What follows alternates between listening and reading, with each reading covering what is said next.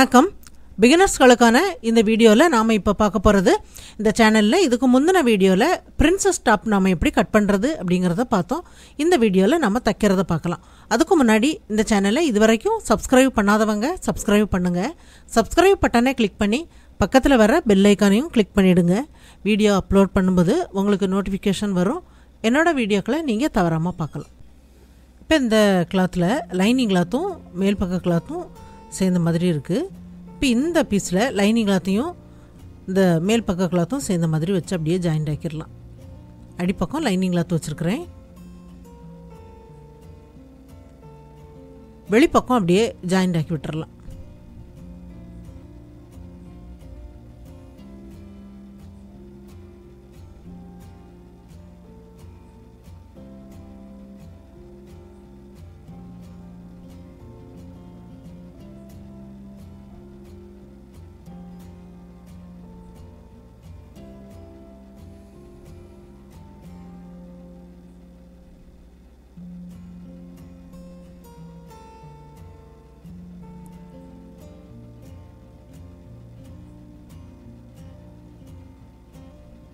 இதில் சுற்றி ஜாயிண்ட் ஆக்கி முடிச்சாச்சு. அடுத்ததான் இந்த பீஸ். இப்போ இதுலேயும் லைனிங் கிளாத்தும் மேல் பக்க கிளாத்தும் சேர்ந்த மாதிரி வச்சு ரெண்டு பக்கத்தில் உள்ள பீஸையும் நம்ம தனித்தனியாக அந்த மாதிரி ஜாயிண்ட் ஆக்கிடலாம். ஒரு லைனிங் கிளாத்து ஒரு மேல் பக்க கிளாத் அந்த மாதிரி வச்சு அப்படியே ஜாயிண்ட் ஆக்குங்க. அடிப்பக்கம் லைனிங் கிளாத் இருக்கணும்.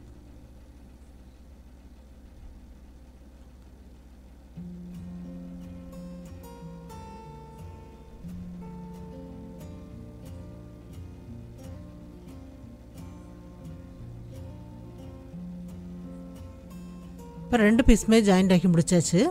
இதில் ஜாயிண்ட் ஆக்கினதுக்கப்புறம் இது கிராஸ் பீஸ் நம்ம கட் பண்ணலாம். இந்த மாதிரி ஸ்கேலை வந்து நம்ம கிராஸில் ஒரு கிளாத்தில் சதுர பீஸில் இந்த மாதிரி வச்சு நம்ம கட் பண்ணும்போது அதுதான் கிராஸ் பீஸ். ஒரு ஸ்கேலோட அளவுக்கு கிராஸ் பீஸ் கட் பண்ணியிருக்கிறேன். இந்த பகுதியில் நம்ம கிராஸ் பீஸ் வச்சு ஜாயிண்ட் ஆக்கலாம். அப்படியே மேல் பக்கமாக வச்சு ஜாயிண்ட் ஆக்குறேன்.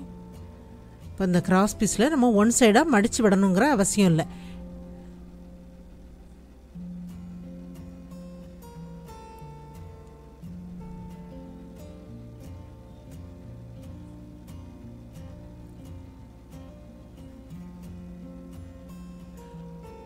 இப்போ இதில் ஜாயிண்ட் ஆக்குனதுக்கப்புறம் இதில் நார்மல் பைப்பிங் வேணாலும் நீங்கள் பண்ணலாம். நார்மல் பைப்பிங் நம்ம எப்படி பண்ணணும் அப்படின்னா, இந்த கிளாத்தை அப்படியே நம்ம அடிப்பக்கமாக அப்படியே திருப்பி விட்டுறலாம்.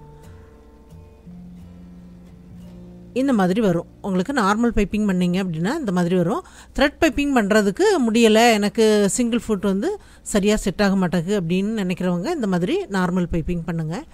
அப்படி இல்லை அப்படின்னா சிங்கிள் ஃபுட் இதில் நான் ஃபிட் பண்ணியிருக்கிறேன். இதில் த்ரெட் பைப்பிங் பண்ணுறதுக்காக இந்த கிளாத்தை அப்படியே அடிப்பக்கமாக திருப்பி விட்டுட்டு அந்த தையல் லைனுக்கு மேலே அந்த த்ரெட் இருக்கணும், அந்த மாதிரி வச்சுட்டு அப்படியே கவர் பண்ணுங்கள்.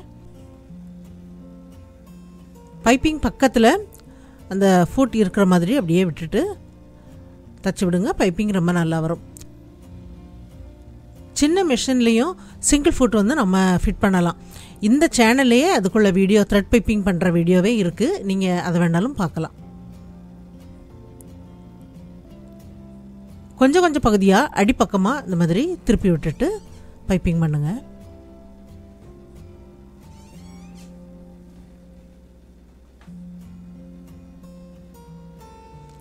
இதில் பைப்பிங் பண்ணி முடிச்சாச்சு.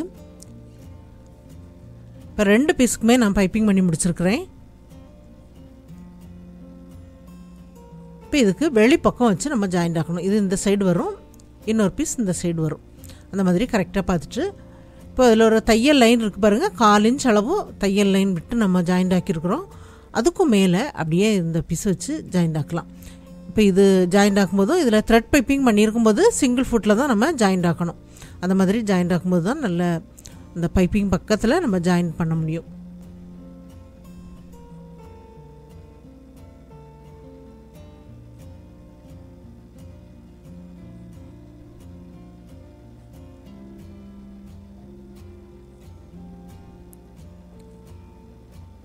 இப்போ இதில் கொஞ்சமாக அந்த கிளாத்து எக்ஸ்ட்ரா இருக்குது, நம்ம ஜாயிண்ட் ஆக்கிட்டு அப்புறமா நம்ம கட் பண்ணி எடுக்கலாம்.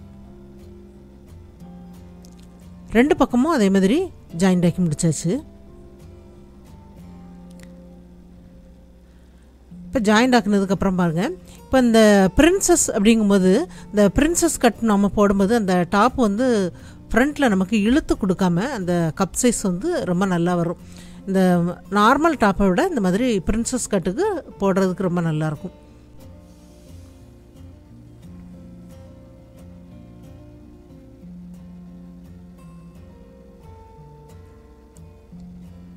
இப்போ இதே மாதிரி இன்னொரு சைட்லேயும் இன்னொரு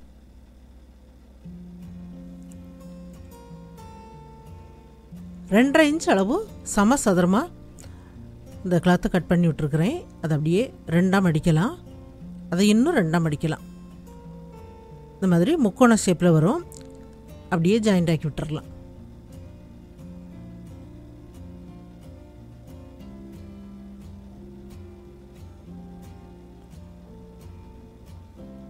எல்லா பீஸுமே ஜாயிண்ட் ஆக்கி முடிச்சாச்சு. இப்போ முடித்ததுக்கப்புறம் இந்த கிளாத்தை அப்படியே நம்ம 2ஆக மடித்து சென்டரில் நம்ம அடையாளப்படுத்தி விடலாம்.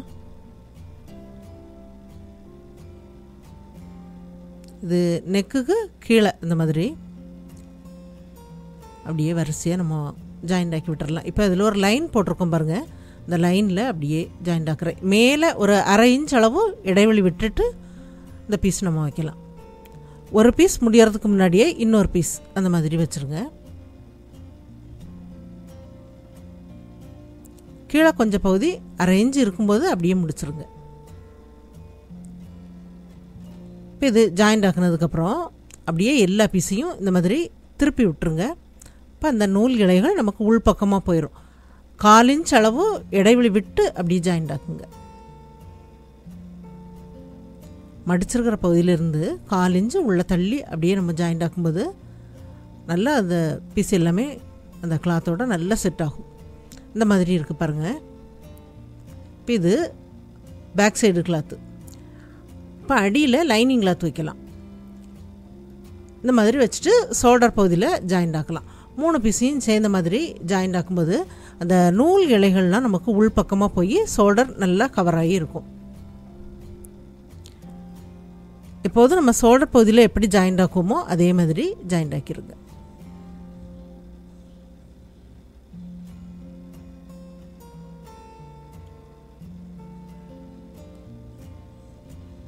இது அப்படியே இந்த பக்கம் எடுத்துடலாம். அடியில் இருக்கிற லைனிங் கிளாத்தை அப்படி திருப்பி எடுத்துடலாம். இந்த மாதிரி எடுக்கும்போது இப்போ பாருங்கள், இந்த ஷோல்டர் பகுதியில் நம்ம அந்த ஜாயிண்ட் வந்து உள்பக்கமாக போயிடும். இந்த மாதிரி ஜாயிண்ட் ஆக்கும்போது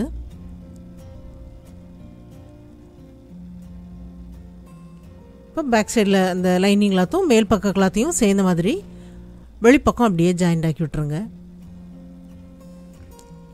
இப்போ 2 பக்கமுமே ஜாயிண்ட் ஆக்கி முடித்தாச்சு. ஜாயிண்ட் ஆக்குனதுக்கப்புறம் இது அப்படியே நம்ம ஷோல்டர் பகுதியில் அப்படியே மடிக்கலாம். மடிச்சுட்டு இப்போது பேக் சைடு அளவு தான் நம்ம கரெக்டாக அந்த அளவு டாப்பில் உள்ள அளவுக்கு நம்ம எடுத்துருக்கோம். எக்ஸ்ட்ரா நம்ம 1.5 இன்ச்சு விட்டு எடுத்திருந்தோம். இப்போது ஃப்ரண்ட்டில் வந்து நம்ம அதிகமாக ஒவ்வொரு சைடில் நம்ம அதிகமாக 2 இன்ச்சு எடுத்திருந்தோம். அந்த கட் பண்ணி தைக்கிறதுக்கு எல்லாமே சேர்த்து நம்ம எடுத்திருந்தோம். இப்போது பேக் சைடில் இந்த மாதிரி வச்சுருக்கேன் பாருங்கள். கீழே நம்ம ஃப்ரண்ட்டில் உள்ள கிளாத் இருக்குது. அது அந்த ஆம்ஹோல் பகுதியிலேருந்து சைடில் நமக்கு எவ்வளோ அதிகமாக இருக்குமோ அது வந்து எக்ஸ்ட்ரா நமக்கு தெரியும். அந்த பகுதியில் பேக் சைடு அளவுக்கு லைன் போட்டுருங்க.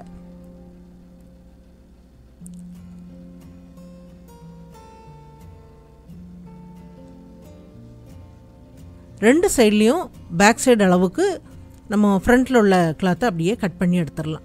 ஒரு லைன் போட்டுட்டு கட் பண்ணி எடுத்துருங்க.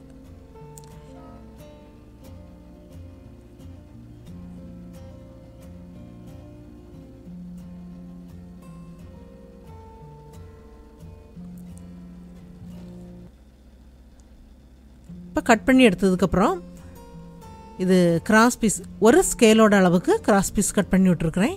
அதை அப்படியே 2ஆக மடித்து ஜாயிண்ட் ஆக்கலாம். இது நெக்கு பகுதியில் நமக்கு பைப்பிங் பண்ணுறதுக்காக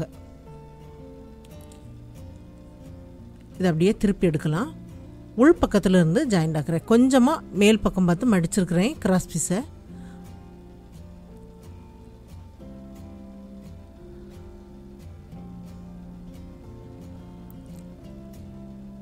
நெக்கோட வளைவுக்கு ஏற்ற மாதிரி அப்படியே திருப்பி விட்டுட்டு ஜாயிண்ட் ஆக்குங்க. இது கிராஸ் பீஸ் மட்டும்தான் நீங்கள் இந்த மாதிரி வச்சு பண்ணணும். இப்போ நேர் பீஸில் நீங்கள் கட் பண்ணிட்டீங்க அப்படின்னா நெக்குக்கு இந்த மாதிரி பைப்பிங் எல்லாமே பண்ணும்போது பிடிச்சி இழுக்கும், இந்த நெக்கோட ஷேப்பும் நமக்கு மாறி போயிடும். அதனால் நெக்கு பகுதியில் இந்த மாதிரி பைப்பிங் எல்லாம் பண்ணுறதுக்கு கிராஸ் பீஸ் ஜாயிண்ட் ஆக்குங்க. இப்போ நம்ம ஃபஸ்ட்டில் நம்ம ஆரம்பித்தோம் பாருங்கள், அந்த பகுதி வந்ததுக்கப்புறம் அதுக்கு மேலே இந்த பீஸ் முடிகிற மாதிரி கட் பண்ணிவிட்டு அதுக்கு மேலே வச்சு அப்படியே முடிச்சிருங்க.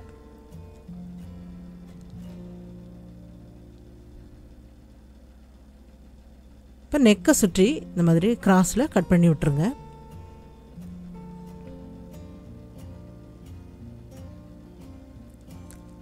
கட் பண்ணி விட்டதுக்கப்புறம் இதை அப்படியே திருப்பி எடுத்துகிட்டு இப்போ நம்ம ஜாயிண்ட் ஆக்கியிருக்கோம் பாருங்கள், அந்த பீஸ் அப்படியே மேல் பக்கமாக திருப்பி எடுத்துடலாம்.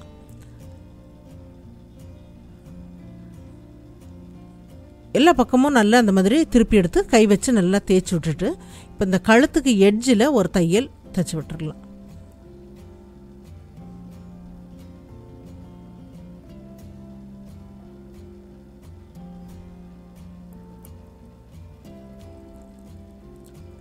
இதில் கழுத்துக்கு எட்ஜில் மட்டும் தைச்சி விடுறேன். வெளிப்பக்கம் இப்போ நம்ம ஜாயிண்ட் ஆக வேண்டாம், இதுக்கு வெளியே இன்னொரு பைப்பிங் நம்ம பண்ணதுக்கப்புறம் அந்த பகுதியில் நம்ம ஜாயிண்ட் ஆக்கலாம். இப்போ இந்த ஜாயிண்ட் இருக்குது பாருங்கள், அது ஒன்றுக்கு மேல் ஒன்று வருது.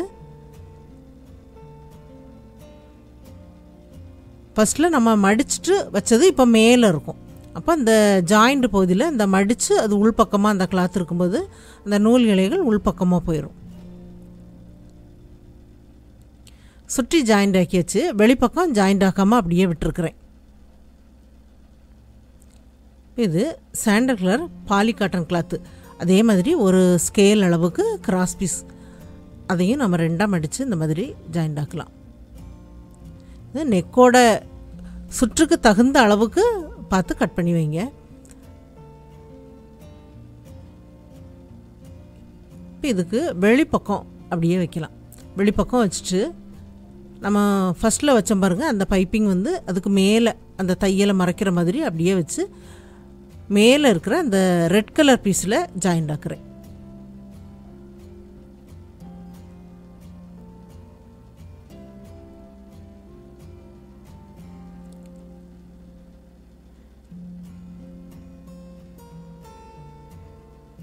சுற்றி ஜாயிண்ட் ஆக்கியாச்சு. இந்த பீஸில் ஃபஸ்ட்டில் நம்ம அப்படி மடிக்காமல் வச்சுருந்தோம், லாஸ்ட்டில் முடிக்கும்போது மேலே இருக்க அந்த சாண்டல் கலர் பீஸை கொஞ்சமாக மடித்து விட்டுட்டு அதுக்கும் மேலே அந்த ரெட் கலரை வச்சு முடிக்கிறேன்.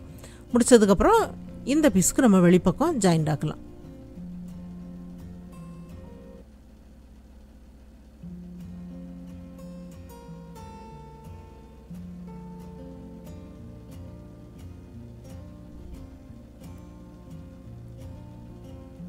நெக்கு திரும்புகிற பகுதியில் இன்னொரு கை வச்சு நல்லா அந்த மாதிரி அப்படியே திருப்பி விடுங்க.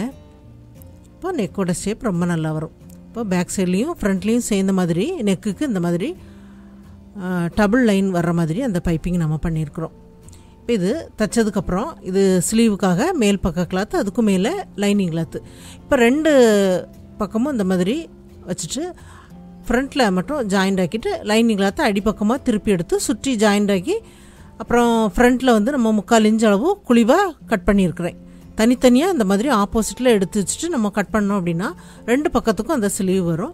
அப்புறம் நம்ம ஸ்லீவை ஷோல்டர் பகுதியில் கரெக்டாக வச்சுட்டு அப்படியே ஜாயிண்ட் ஆக்கிட்டோம் அப்படின்னா அளவுகள் சரியாக வந்துடும். ரெண்டு ஸ்லீவும் ஜாயிண்ட் ஆக்கியாச்சு. ஜாயிண்ட் ஆக்கினதுக்கப்புறம் இது கீழே அந்த பீஸ் நம்ம கட் பண்ணி வச்சுருந்தோம் பாருங்கள், மேல் பக்க கிளாத்தும் லைனிங் கிளாத்தும் கட் பண்ணி விட்டுருக்குறேன். இப்போது இது மேலே நம்ம தச்சோம் பாருங்கள், அந்த பீஸில் உள்ள அகலம் கொஞ்சம் ஒரு 1/2 இன்ச்சு சைடில் இந்த தையலுக்குள்ள பகுதியில் 1/2 இன்ச்சு விட்டுருந்தோம் பாருங்கள், அந்த அளவுக்கு அப்படியே வச்சுட்டு பார்க்கலாம். எவ்வளோ வேணும் அப்படிங்கிறத பார்ப்போம். அந்த அளவுக்கு கீழே இருக்க பீஸ் வந்து நம்ம அதில் சின்ன சின்னதாக ப்ளீட்ஸ் வச்சு விட போகிறோம். மொத்தம் நமக்கு 23 இன்ச் அளவு அந்த சுற்றளவு இருந்தது.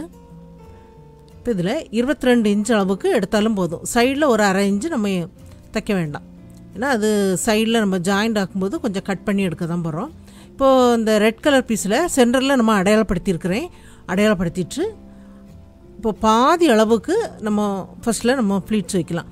சின்ன சின்னதாக அந்த மாதிரி கொஞ்சம் கிளாத் வைங்க.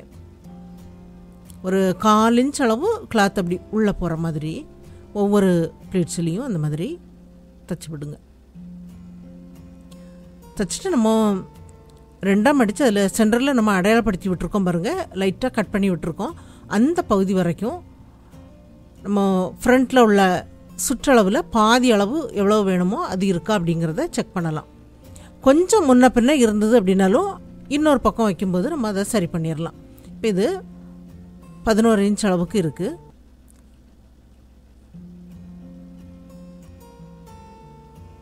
மொத்தமாக அதில் ப்ளீட்ஸ் வச்சு முடித்ததுக்கப்புறம் நம்ம டேப் வச்சு அளந்து பார்க்கலாம்.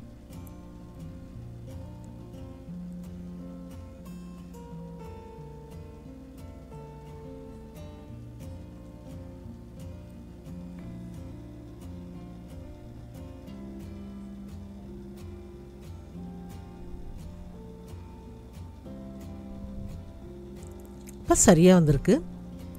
22 இன்ச் அளவுக்கு இந்த கிளாத் இருக்குது. இப்போ இதுக்கு அந்த லைனிங் கிளாத்லேயும் நம்ம ப்ளீட்ஸ் அந்த மாதிரி வைக்கணும். இப்போ 2 பீஸுக்குமே அதே மாதிரி தனித்தனியாக ப்ளீட்ஸ் வச்சு முடிச்சிருக்கிறேன். அதே மாதிரி லைனிங் கிளாத்துக்கும் நான் வச்சுருக்கிறேன். அதே அளவுக்கு இருக்கணும். இப்போ மேல் பக்க கிளாத்தில் எவ்வளோ அகலம் இருக்கோ அந்த அளவுக்கு லைனிங் கிளாத்லேயும் வச்சுட்டு கீழே லைனிங் கிளாத் வச்சு மேல் பக்க கிளாத் வச்சு இந்த ப்ளீட்ஸ் வச்சு விட்ருக்கோம் பாருங்கள், அந்த பகுதியில் 2 கிளாத்தையும் தனித்தனியாக ஜாயிண்ட் ஆக்கணும். பேக் சைடு அளவுக்கு தனியாக, ஃப்ரண்ட்டில் தனியாக. இப்போது லைனிங் கிளாத்தில் அடிப்பக்கமாக மடித்து ஃபஸ்ட்லேயே நம்ம தைச்சி விட்டுறலாம். பேக் சைடுக்கும் ஃப்ரண்ட்லேயும் நம்ம தனித்தனியாக மேல் பக்க கிளாத்தும் லைனிங் கிளாத்தும் சேர்த்து வச்சு நம்ம ஜாயிண்ட் ஆக்கியிருக்கிறோம். ஜாயிண்ட் ஆக்குனதுக்கப்புறம் இப்போ இந்த பீஸ் வச்சு அதில் ஜாயிண்ட் ஆக்கலாம். இடுப்பு பகுதியில் ஜாயிண்ட் ஆக்குறேன். மேலே நம்ம கட் பண்ணி அந்த பிரின்சஸ் கட் நம்ம தச்சு முடிச்சிருக்கோம் பாருங்கள், அந்த பீஸ் வச்சு அந்த ஒரு லைனிங் கிளாத்தும் ஒரு மேல் பக்க கிளாத்தும் இருக்குது, அதில் ப்ளீட்ஸ் வச்சது அதை அப்படியே நம்ம ஜாயிண்ட் ஆக்கி விடலாம். சைடில் லாஸ்ட்டில் நம்ம ஜாயிண்ட் ஆக்கலாம்.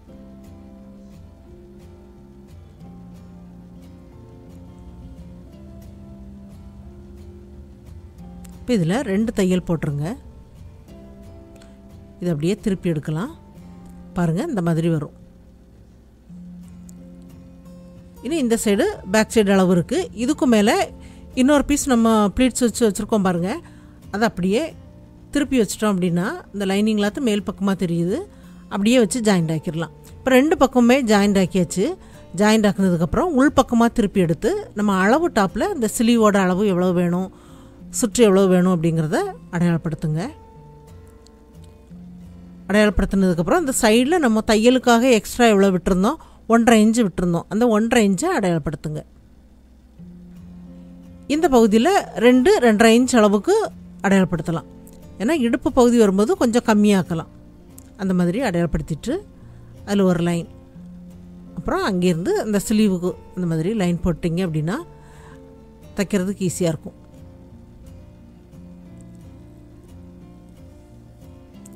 இப்போ இது வரைக்கும் தைச்சதுக்கப்புறம் இந்த ஆம்கோல் பகுதியில் அந்த ஸ்லீவ் ஜாயிண்ட் இருக்குது பாருங்கள், அந்த 2ம் ஒரே இடத்துல வர்ற மாதிரி கரெக்டாக அந்த பகுதியில் கை வச்சு பிடிச்சிட்டு அந்த பகுதி வரைக்கும் ஜாயிண்ட் ஆக்குனதுக்கப்புறம் இந்த பகுதிக்கு ஜாயிண்ட் ஆக்குங்க. இந்த மாதிரி பண்ணும்போது அந்த ஸ்லீவ் விலகி வராமல் அந்த ஜாயிண்ட்டும் முன்னும் பின்னும் வராமல் சரியான அளவில் ஜாயிண்ட் ஆகும். இப்போ இடுப்பு பகுதி வரைக்கும் நம்ம ஜாயிண்ட் ஆக்குனதுக்கப்புறம் கீழே அந்த பீஸ் எல்லாமே 4 பீஸ் இருக்குது, எல்லாத்தையும் ஒன்றா அந்த மாதிரி பிடிச்சிட்டு அப்படியே கொஞ்சம் கிராஸில் ஜாயிண்ட் ஆக்கிட்டு வாங்க. கிராஸில் சைடில் வர வர அப்படியே ஒரு 1/2 இன்ச்சில் கொண்டு முடிக்கிற மாதிரி அப்படியே ஜாயிண்ட் ஆக்கிடலாம். அப்புறம் அதை அப்படியே கீழே வரைக்கும் சேர்ந்த மாதிரி ஜாயிண்ட் ஆக்கிடுங்க.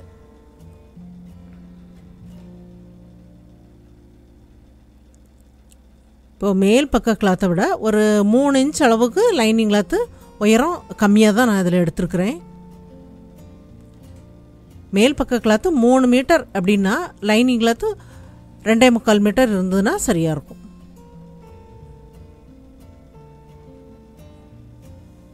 இப்போ இதில் ஒரு தையல் போட்டிருக்கிறேன், இன்னொரு தையல் போட்டுடலாம். தைச்சதுக்கப்புறம் அந்த இடுப்பு பகுதியில் 3 தையல் சேர்ந்த மாதிரி ஒரு 1/4 இன்ச் அளவு இடைவெளி விட்டு 3 தையல் தைச்சிருக்கிறேன். அந்த 3 தையலும் அப்படியே கீழே வர வர ஒரே இடத்துல ஜாயிண்ட் ஆகிற மாதிரி இந்த சைடில் அப்படியே ஜாயிண்ட் ஆயிடணும். இப்போ இதில் லைனிங் கிளாத்தில் மட்டும்தான் நம்ம மடித்து தைச்சிருந்தது. இந்த மாதிரி இப்போ எடுத்துட்டு சுற்றி அந்த மாதிரி மேல் பக்க கிளாத்தை அப்படியே மடித்து தைச்சி விட்டுருங்க.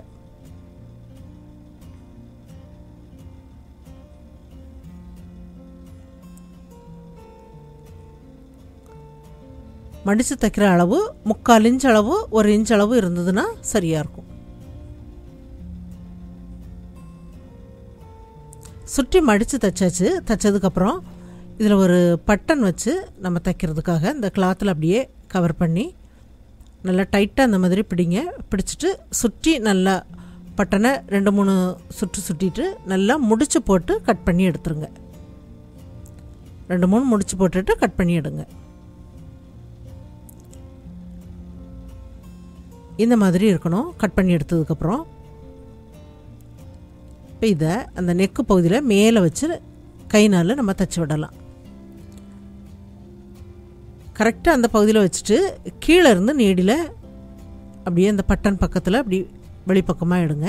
எடுத்துகிட்டு பட்டன் அந்த மாதிரி கையில் எடுத்துகிட்டு ஒரு பக்கம் இருந்து இன்னொரு பக்கத்துக்கு இந்த மாதிரி தான் அந்த பட்டனில் நம்ம ஜாயிண்ட் ஆக்கணும். அப்படியே எடுத்துகிட்டு அடிப்பக்கமாக அந்த நீடில் விட்டுருங்க. அதே மாதிரி 2-3 இடத்துல இந்த மாதிரி கீழே இருந்து மேலே எடுத்து அந்த பட்டனில் நல்லா டைட்டாக பிடிக்கிற மாதிரி ஜாயிண்ட் ஆக்கி விட்டுருங்க.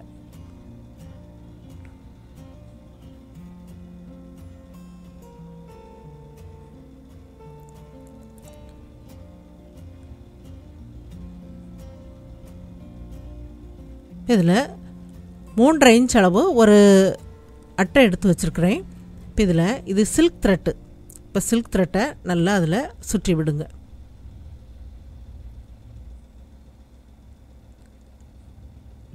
இப்போ இதில் சுற்றினதுக்கப்புறம் அதை அப்படியே நம்ம எடுக்கலாம். எடுத்து அதை அப்படி 2ஆக எடுத்து மடித்து வச்சுருக்கிறேன். இப்போ நம்ம அதில் பட்டன் வச்சு தச்சு இருக்கோம் பாருங்கள். அதுக்கும் மேலேருந்து அப்படியே கவர் பண்ணுற மாதிரி மேலேருந்து அப்படியே கீழே இப்படி விட்டாச்சு. விட்டதுக்கப்புறம் அந்த த்ரெட்டை அப்படியே கையில் பிடிச்சிக்கோங்க. பிடிச்சிட்டு 2-3 சுற்று சுற்றிட்டு அதில் முடிச்சு போட்டு நம்ம கட் பண்ணி எடுக்கணும். நல்லா இதில் சுற்றி விட்டதுக்கப்புறம் அந்த பட்டனில் அப்படியே சுற்றிட்டு முடிச்சு போட்டு விட்டுருங்க.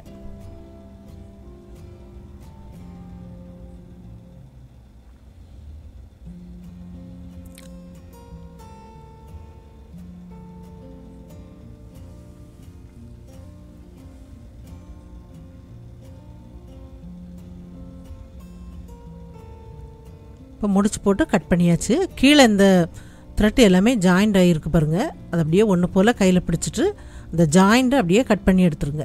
கட் பண்ணி எடுத்ததுக்கப்புறம் இந்த மாதிரி இருக்குது பாருங்கள். இது ரொம்ப நீளமாக வைக்க வேண்டாம், இந்த அளவுக்கு இருந்தால் சரியாக இருக்கும். இப்போ இதில் ஒரு ஈஸியான ஒரு மாடல் அந்த நெக்கு பகுதியில் நம்ம பண்ணியிருக்கிறோம். இது பிகினர்ஸ் எல்லாருமே ஈஸியாக பண்ணுற மாதிரி உள்ள மாடல் தான் நான் இதில் சொல்லி கொடுத்துருக்குறேன். இந்த டாப் வந்து எல்லாருக்கும் பிடிச்சிருக்குன்னு நினைக்கிறேன். இந்த மாதிரி ப்ளீட்ஸ் வச்சு இந்த டாப் போடும்போது ரொம்ப நல்லாயிருக்கும் பாருங்கள். அதுக்காக நம்ம இந்த மாதிரி தான் தைக்கணுமா அப்படிங்கிறது இல்லை. இப்போ பிரின்சஸ்லே நீங்கள் அம்பர்லா டாப்பும் தைக்கலாம்.